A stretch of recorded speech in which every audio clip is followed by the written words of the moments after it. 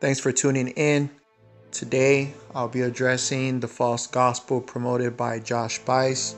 Josh Buice is the founder of the G3 Conference. If you know anything about the G3 Conference, the G3 Conference is Antichrist. It promotes a false gospel. It's always known to invite false teachers like John MacArthur, Voddie Baucham, Steve Lawson, etc., etc. But today we'll go over what Buice actually calls the gospel. He gets the gospel wrong. He's a wolf in sheep's clothing. Jesus Christ said to his sheep in Matthew 7 that we would be able to identify false teachers by their fruit being their doctrine and their doctrine on the gospel. And Josh claims to teach the gospel, but he actually perverts it and gets it wrong. You'll see in this video how he presents a false gospel that makes no mention of election, who Jesus actually died for, and he conditions his false gospel on the sinner, and he makes faith, belief, the cause and grounds of salvation. So let's go ahead and just watch it, and then I'll give my comments. I'm preaching today on the gospel. I think we should take some time to define the gospel. In fact, when we think about the confused culture in which we live, when you ask people questions about salvation and you ask them questions about eternal life, they don't know what the gospel is. In fact, Barna Research Group several years ago asked people about their own condition before God, and this is what they stated. In their report, they said that more than half of all adults, 53% in America, believe that if a person is generally good or does enough good things for others during their life, they will earn a place in heaven. So I just simply want to stop and ask this morning, when you die, and if it happens while I'm preaching, and an ambulance comes and takes you out on a stretcher, and you're pronounced dead on arrival at the local hospital, where will you spend eternity? In fact, before the ambulance gets there, where will you be? In heaven or in hell? And when you answer that right now, and I'm asking you to, on what basis do you give the answer? If you answered hell, and you said on the basis of my wicked life, then I would say I agree. If you said heaven, now he's talking about basis. This is very interesting because when he's done giving his false gospel presentation, he doesn't make any explanation showing that the basis of being with Christ after a person dies is based solely on the imputed righteousness of Christ given by God's free and sovereign grace to his elect. He says nothing about this. On the basis of my good life, I would say, I fear for your soul this morning. You will not enter the kingdom of heaven on your own good deeds. What you deserve for your own good deeds is eternal hell and nothing more than that. Defining the gospel, it was asked on a college campus, a group of college students to define the gospel, and many of them gave answers like this. Well, I'm not really sure. Others responded, well, I think the gospel is, it's Jesus, right? And some said, well, isn't that a type of music, gospel music? I've heard of that. Others responded and said, well, I'm not really sure because I'm not a very religious person. So we live in a day and we live in an age where people simply don't know what the gospel is. So when you say, I'm not... Yes, we do live in an age and a time where people don't know what the gospel is, and you're one of them. Josh Buice is a false teacher. He doesn't even know the gospel, and he's telling people they don't know the gospel. He doesn't even know the gospel. He teaches a false gospel, but we thank God, the elect, we thank God because Jesus Christ died and rose, and everyone that Jesus Christ died for will be with God for eternity, and they will believe the gospel. They will believe the gospel. Why? Because it's conditioned on Christ. Not ashamed of the gospel, or we sing a song about the gospel, or I announce that my sermon is about the gospel. People don't know what it is. The word gospel, as it appears in the Bible, is euangelion in the Greek. It literally means good news. That's the definition of it. Good news. The first time that we see the word in the New Testament is in Matthew's Gospel chapter 4, and it says, and he went throughout all Galilee, teaching in their synagogues and proclaiming, here it is, the word, the gospel, the good news of the kingdom, and then healing every disease and every affliction among the people. In Mark's Gospel, the first time we see the word gospel is in the very first verse.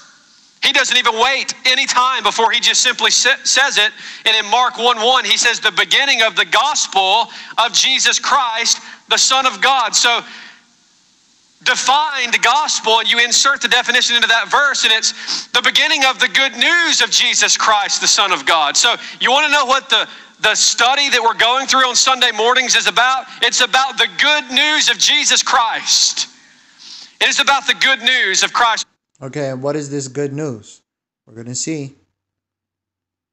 When the angels appeared in the night sky and the shepherds were out tending to their herds by night, and the angels appeared and they announced the birth of Jesus. In Luke's Gospel chapter 2, we see that it says, and the angel said to them, fear not, for behold, I bring you good news of great joy that will be for all the people. So not just for Jews, for Jew and Gentile, for a church that would later be assembled right here on this very campus, 2015, on this rainy Sunday morning.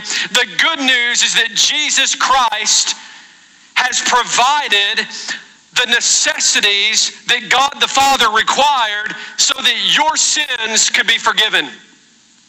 So the gospel is not a genre of music, a type of preaching. The gospel is not walking down an aisle, getting in a baptistry, signing a card. Jesus Christ has provided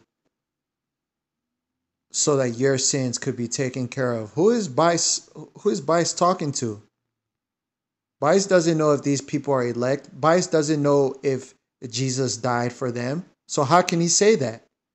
This is what Buice is doing. He's setting up his conditional, false, universal gospel. See, he's made it universal. He doesn't know whether all these people, Jesus has died for them. Only God knows. Only God knows. We share the gospel. A Christian shares the gospel to everyone. To everyone. However, it's a proclamation of who Jesus is and what he did for his people. What he did for his sheep. Only.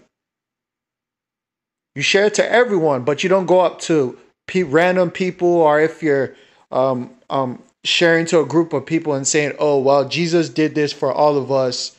He did this. He provided this. He provided this for you. And then you go into your false gospel spiel. This is what Buice is doing. He's making it universal, and see how he ends it by making it conditioned on the people that are listening. We need more than music when we stand before God. We need more than a card that has your name written on it in a filing cabinet in a local church when you stand before God. You need more than attending church on a Sunday when you stand before the King of Glory.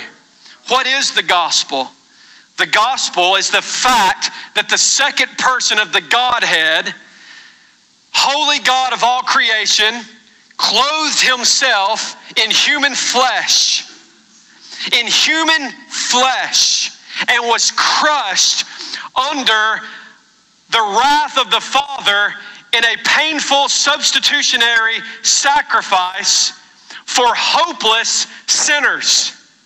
This is... What sinners? What sinners, Buice? What sinners? Oh, he's about to tell you. He's going to tell you the sinners Jesus supposedly died for. The Bible says Jesus lays down his life for his sheep. Very specific. Christ gave himself up for his church. Very specific. Ephesians chapter 5. John 10. Jesus lays down his life for his sheep. All that the Father have given to him.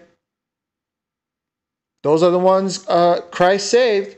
But Buice doesn't say that. He's setting up his universal potential and condition on the sinner false gospel. The gospel that he was buried, and that on the third day, very God of very God, God in human flesh, in a tomb, was raised from the dead, and right now has already ascended to the right hand of the Father, and is in a place of authority and power and sovereignty, and is able to save any and all who come to him in faith. Wow. Jesus Christ is able to save any and those who come to him in faith. So coming to Jesus Christ in faith is what causes salvation. You see what I'm talking about? He has conditioned salvation on a person coming to Jesus Christ in faith, as if faith is the cause of salvation. If you know the true gospel, you can read Matthew, Mark, Luke, John. Faith is not the cause of salvation. It's the fruit of salvation. The cause of salvation is the imputed righteousness of Christ, the merit of Christ. Salvation is conditioned on Jesus Christ. And God imputes the righteousness of Christ to his elect by his sovereign grace. That's the cause of salvation, not those who come to Jesus in faith. And it's not an offer to everyone. It's a complete work. But you see what Buice did? That is the gospel. No, it's not. That is not the gospel. Josh Buice, as you can see from his own mouth, teaches a false gospel. Please read what the true gospel is in the description part of this video. Read Matthew, Mark, Luke, or John in the Bible to get what the true gospel is. Thank you for watching.